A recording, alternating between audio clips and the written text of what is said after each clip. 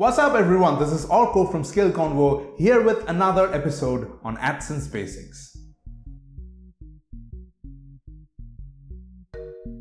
If you're new to AdSense, this is a must-watch video for you because apart from adding your sites to the AdSense registry, creating an ad unit in AdSense is an equally important part, if not more. It is also important that you select the ads properly and add those ad units in your website in order to start earning revenue properly from your website.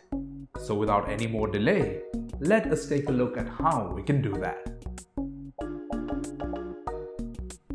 First, log into your AdSense account. Then go to the left navigation panel and click on My Ads.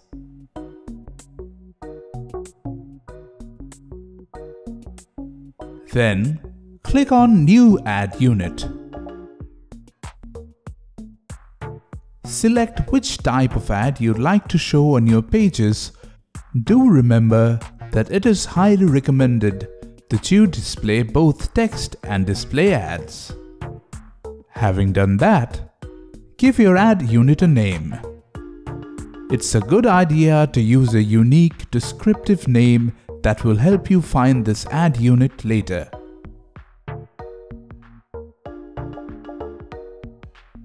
Once you're done with that, in the ad size section, choose the size of the ads that you'd like to show.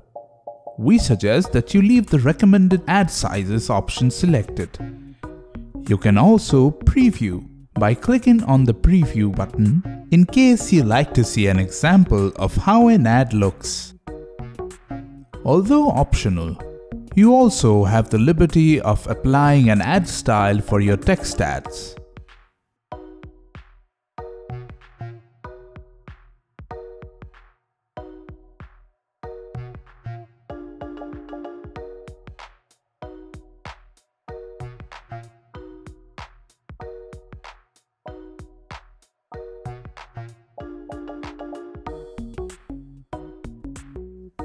You can even set up a custom channel to track your own ad unit.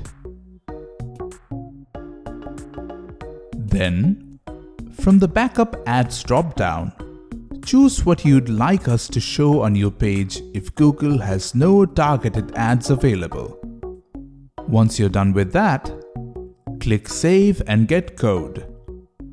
In the Add Code box that opens, leave the code type set to asynchronous, which is also the default form unless you want to use synchronous ad code. Copy and paste the ad code into HTML source code on your pages where you'd like ads to appear. Once you've saved your website, ads will appear within a few minutes. These are some of the steps necessary in order to create an ad unit in AdSense.